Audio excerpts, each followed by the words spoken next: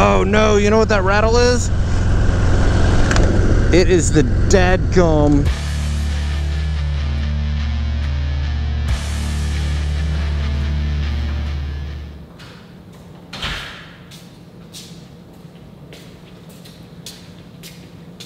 It's a weird place to park a bike.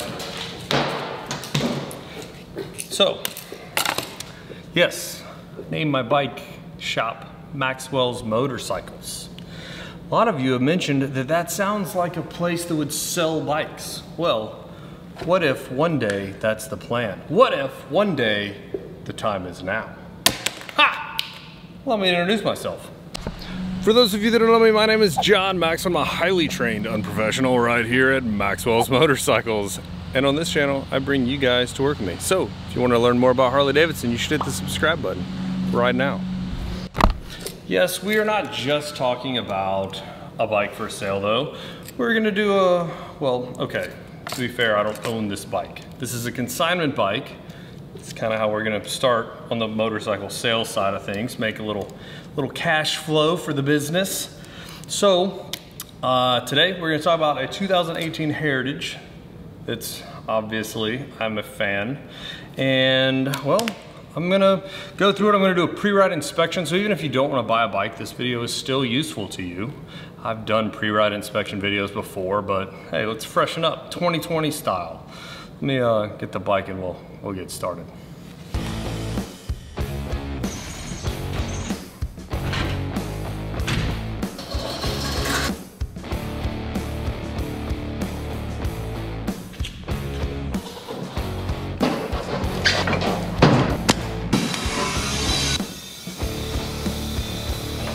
Now, along with this particular bike, I have a list of accessories and just information about the history of the bike. So I do know that all of the services have been performed by an authorized Harley dealer.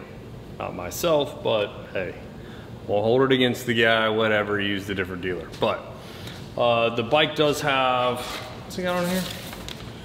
21,539 miles. So the 20,000 mile service was performed, which, if you didn't know, is engine oil, primary fluid, and transmission fluid, among, you know, other things, but those are the fluids. So fresh fluids, just like if you were to buy a brand new bike. Definitely a plus. So we're just gonna go through and check those fluid levels, make sure that they're all right. We're gonna check tires, the belt deflection, and well, a lot of other stuff. This guy even mentioned, as a matter of fact, he even requested that the spark plugs be changed to 20,000 miles, not because of the mileage service interval, which is 30,000 miles, but there's a little notation in your service manual and, well, your owner's manual, if you've ever read that before. I know it's not the most exciting thing to read, but there is useful information in there. It's actually 2 years or every 30,000 miles. This being a 2018, it is out of warranty. It's 2020, but it's 2 years old, and he knew that. Even put in new spark plugs. That's something that pretty much never happened. So, you know, the guy, he knows his stuff. He takes care of his bike. Let's check everything else out and see how everything looks. I do have a little saddlebag rattle. Let's fix that. Super easy fix where I'm just gonna loosen up this bag.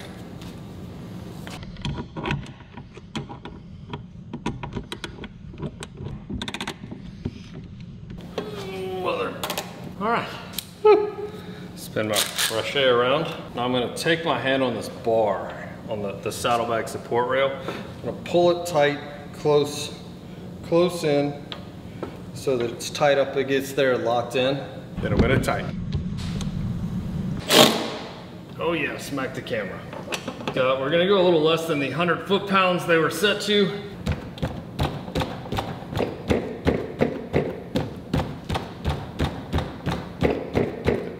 They made it a little better, but mine got a lot better. This one did not get better, but you know, what do you do? That's not the best design ever. Check this out though.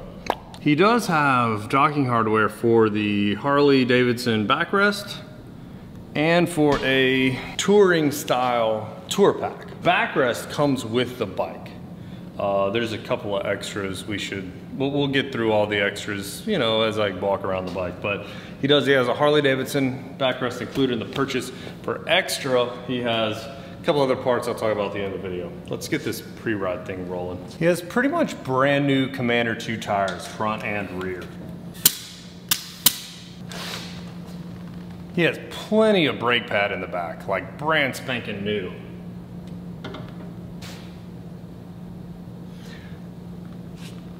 Just shot 4/32 on that tire. Now there isn't any type of warranty on this particular bike. This is essentially a private sale with me acting as a middleman for exposure to help it get sold. It is a big deal though that the bike has been inspected, and I have every intention of inspecting it extremely thorough for, you know, make sure that there shouldn't be any sort of issues out of this bike. That said, a lot of you guys are going to be familiar with extended service plan or any other sort of aftermarket warranty. Any of that can be purchased for this bike. It more than fits the criteria for a aftermarket warranty.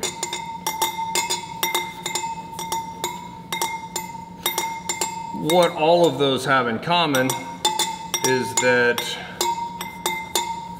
they actually cost money where a factory warranty is included in the purchase of the bike. I seem to have lost my valve stem. If y'all didn't know my little trick, that's my trick. No, I'm just kidding. So if you started the valve stem, which is right here, just on the other side of the wheel, then you know if you've gone in a whole circle. Out of the interest of keeping this video not 3 hours long though, I'm gonna do the exact same thing on the front. I'm gonna check the brake pads. This is for you guys at the pre-ride as much as for this bike's integrity.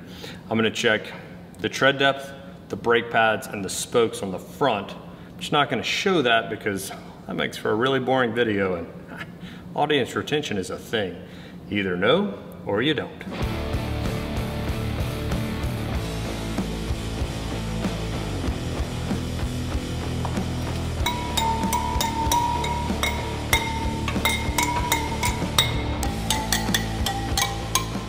While we're up here at the front, I will mention this is a extra part, a genuine Harley Davidson engine guard, no scratches. That's a really good, you know, they always say that a bike has never been dropped, which if it has been dropped or hasn't, it doesn't really matter. The issue with that is there's still damage from the drop. So a couple things to check on a bike that's never been dropped: corners of the engine guard, tips of the levers. You drop a bike bad enough for it to matter, one of those two things is gonna be scratched. So this one is scratchless. Genuine Harley Davidson 360 adjustable highway peg mounts, Kuryakin footboards, foot pegs. You got a solid, you know, bigger than a peg, smaller than a board, whatever they call that. Ha! Let's keep going. Ooh, even has an upgraded K&N filter. That is not the normal Harley Davidson filter. It's not very focused, but yeah, you get the idea. That's an oil type, not a oilless like Harleys normally are, or the factory Harley. He did mention he has, who did he contact? He contacted somebody. American Custom Catalytic Converter Delete. It's Mike calling me. Let me get that. Did mention he has been servicing his bike at a different dealership, not with me.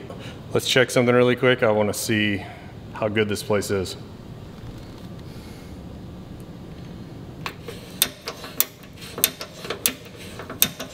Not horrible, but it could be better. Let me show you a little trick to these new 18 and later pegs. A little bit of inox down in here.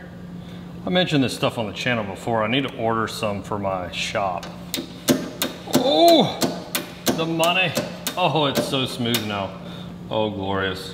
All of the glory. Let me go do the other side. Yes, sir. Oh, it's so smooth now. While I'm over here, I did check the belt. The belt is, it's good.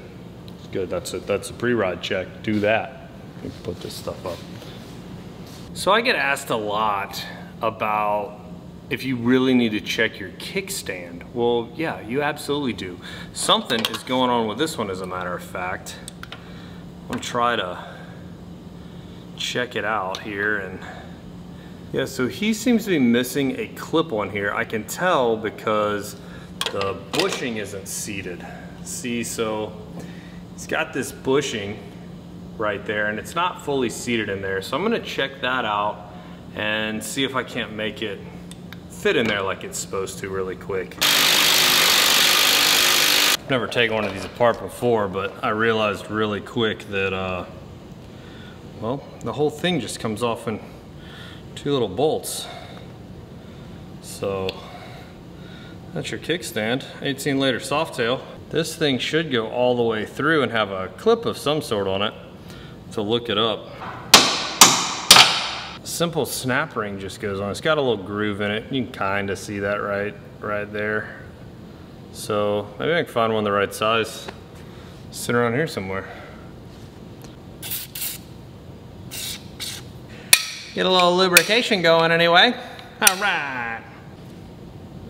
Put this thing on the ground. Well, I'm gonna go find one of those. Put this back on and then check a few more things, dude, and then pre-ride's done with. It's very simple. I'm gonna go ride this bike too and give it the dirty thumbs approval. Coming up. Okay, I found a little something to go in there. So maybe this will at least keep it in place while I order the part that's supposed to be there. And I can not have any trouble out of it. So finish this up and we'll check these controls, go ride it. So when I check the controls, I basically just go through and with, you know, a reasonable amount of strength, attempt to move the levers, the switch housings and mirrors, you know, all that stuff. I don't necessarily grab a tool and put on it. That's a bit unnecessary and too time consuming. If you can move it with regular amount of strength, you know, then it's loose and you need to tighten it. One thing to mention too though is on non-throttle cabled bikes, you can still check the throttle and make sure that it freely snaps back and that it moves nice and free within its motion and doesn't get sticky or fuel grows, anything like that. My first test ride, leaving the shop. When I stand out here, I set my doorbell alert off, so I pretty much spend the whole time looking at my watch because it's like, hey, somebody's at your door. Oops. So I got cut off earlier about this exhaust. He had it decatted. Let's listen to it.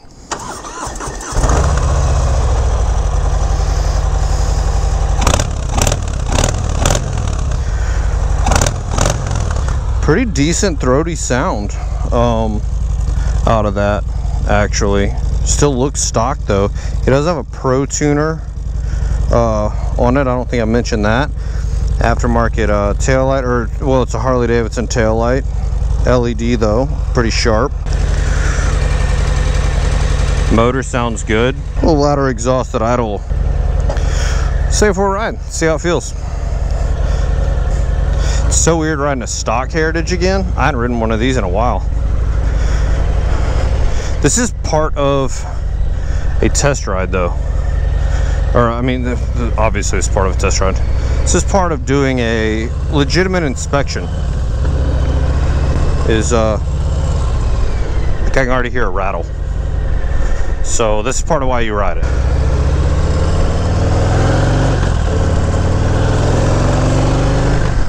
That rattle's gonna be a heat shield.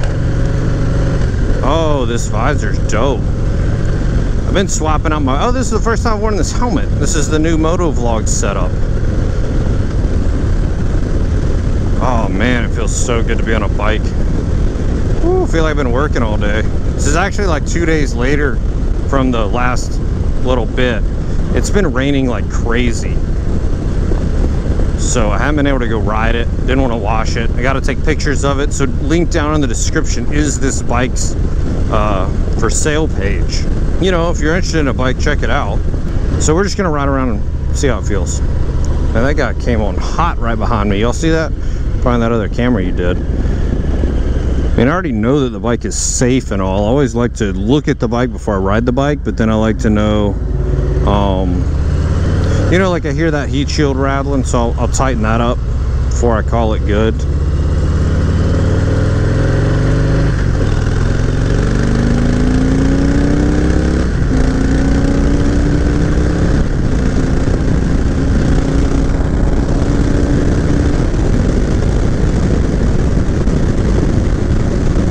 This is pretty much my test ride route, though. I just ride right down the street, then I can hit the interstate right here and hit speed, you know.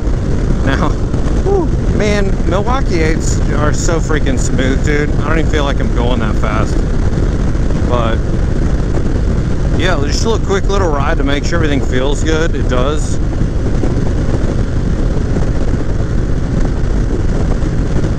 One thing I check for is make sure neck bearings feel good, so I can go to 50 miles an hour, kind of hover over like this.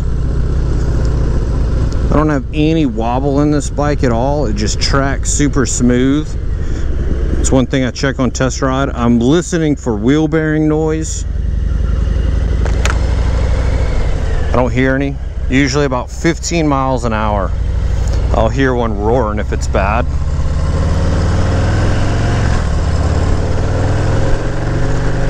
Oh no, you know what that rattle is? It is the dadgum evil gas cap rattle. What a pain. Alright, well at least I don't have to go hunt down a heat shield. These 18 Softails, they're stupid rattly gas caps. Could have been fixed under warranty. Now this bike's out of warranty. Maybe we'll have to throw in a new gas cap on the work order. Oh yeah, she's a singing too. That's so annoying. All right, I'd already checked on my electrical, so now when I hit this left turn signal, everything's gonna work, which is good. Everything feels fantastic.